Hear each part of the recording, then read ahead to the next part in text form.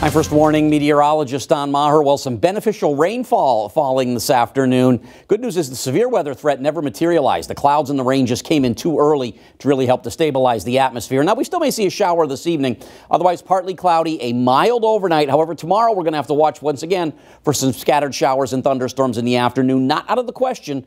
We could see an isolated strong to severe storm tomorrow afternoon to tomorrow evening. And then we're warm but unsettled as we head on into next week. In fact, as far as tomorrow, Storm Prediction Center does have all of southern New England under a marginal risk for severe weather. That's a 1 on the scale of 1 to 5. So we'll have to watch for some showers and thunderstorms tomorrow afternoon. And then a bit unsettled Monday, Tuesday, some shower chances during the afternoon. Not going to be raining all the time. Neither day looks like a washout. Temperatures will be in the lower 80s. In fact, the shower thunderstorm chance will continue into Wednesday and Thursday as well. But as we head towards the holiday weekend, we dry things out and warm things up.